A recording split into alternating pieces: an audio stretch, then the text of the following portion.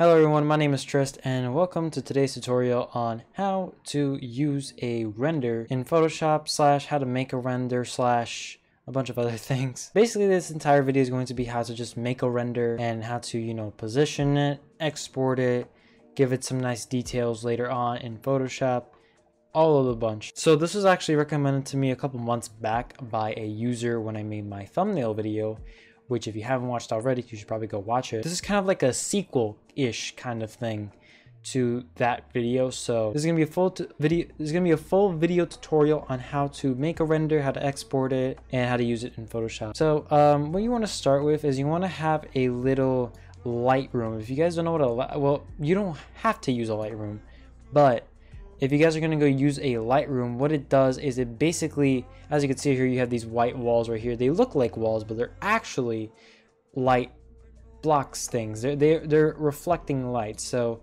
let me show you an example. So if I render this view right here, I render my character, as you can see, there he is. Boom, bright. Now if we move him closer to, let's say, this white wall over here, render it again, you're going to see a big difference. As you can see, he's a lot more brighter, and he has this weird thing on his head. I don't know what this says, but as you can see, he's a lot more brighter than where he previously was. So I am going to be using my skin for this tutorial, but this can work on any skin. And by the way, before you do hop into Cinema 4D, you got to make sure you have a Minecraft rig. I use the FMR 5.0 by XiFrost21.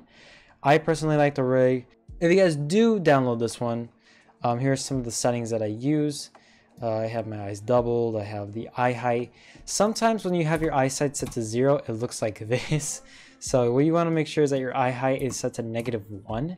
If that happens, if not, if it's a thing where it's not even showing or it's too below, then just keep adjusting the eye height until you can find the proper positioning for your eyes. If you can't, I would recommend watching a different video on how to solve that problem, because I'm not going to be going over all of those issues in this video. I'm just going to be tackling on the how to make a proper render and a great render. Make sure you have any second layers, by the way, ticked. Let's say you have like my character right here has a hoodie, but let's say I don't have this box ticked. Oh no, where'd it go? So you got to make sure you want to tick it again, so everything else can show. And that goes for all body parts here in case you do actually use this render. Make sure it's in the right format, if it's in a Steve or Alex format, and yeah, you're good to go. So what you want to do now is just pose the character as much as you please. So I'm gonna actually pose it right now. It's quite simple really. You just click on one of these squares and you can move limbs accordingly. So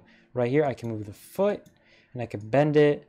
And then I can move this hand right here. I don't know what this one does because this one doesn't really move. So yeah, I can also move the actual arm, so I can detach it entirely from the body, which is cool.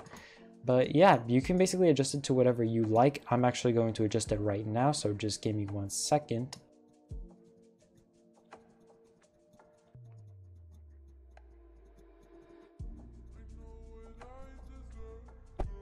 Alright, so I kind of was trying to make a running kind of pose for this render right here. So I know I was going to do the face real quick, but I just wanted to show you guys how this face rig works. I'm going to go to the front of the face here. As you can see, it has positions for the mouth to open it in certain spots. So right here, I can, oh, that's the head. No, as you can see right here, I can open this part of the mouth with this circle. I can open this part of the mouth with this one. Right here I can actually extend it this side and it can go way off screen, but we don't want that. And it can also go over here and so on and so forth. But there's already one little mouth expression control right here. As you can see, this is the mouth expression control. So if I pull this up, he'll be smiling, but if I pull it down, he'll be really sad. And oh no, we don't want our character to be sad, so let's give him a big old smiley face. Oh yeah, in case you guys are wondering how to rotate objects, you just select the part you want to rotate. So let's say the head, you go up here to the rotate filter. You go up here to the top left where it says rotate, this little symbol right here, and then you use the rotate tools for your liking. We're going to move on to the eyes now. So you can actually move each individual eye to move in any direction. You don't have to use this one right here, which controls both eyes. You can change the eyes to your liking. So I'm just going to move this eye over here. You can actually see what your render is going to look like before you actually render it to picture view, you can actually do render view right here, which is also Control R on your keyboard, and you can actually see what your render is going to look like before it's exported to its full HD image. So right here, I really like this. I actually think I did a really good job with this. That's what we're gonna do. We're gonna render it now to picture view. This is going to actually export the render into its own file and image, so you can use in thumbnails. Before we do that though, you want to make sure you go into render settings, you click on save, you have it located somewhere you can find it. You got to make sure it's in a PNG format. Then everything else I don't really touch. Make sure alpha channel's turned on, 8-bit dithering, I guess. You know, I really don't touch any of this, so yeah, those are the only things I really touch. And I will see you guys when the render to picture view is done. Alright, so we are now in Photoshop after the render exported, and I know that was kind of a big jump, I'm sorry there, but we're going to be now in Photoshop. I'm not going to go over any Photoshop details or anything like that. I believe I did go over that in another video, so I'm just going to jump right into things, and I'm not going to, like, you know, go over the basics of it, so you guys should know what to do. And if you don't, it's okay. You can go back to my, like I said, you can go to my other video that I made of making thumbnails. I believe it's in the card in the top right of the video, and you can go click on it, you can go watch that.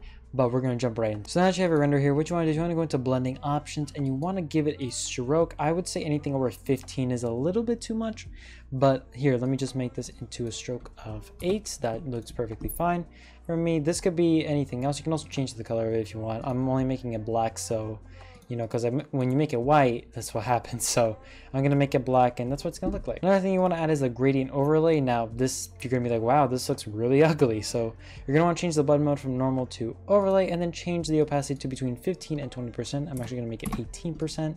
It's right in the middle. It doesn't give too much of a change, but it does make it, I think, in my opinion, a lot more nicer. So yeah. You don't have to put this in. You can actually just make the render a little bit more brighter, but I like putting in the gradient overlay because it looks good.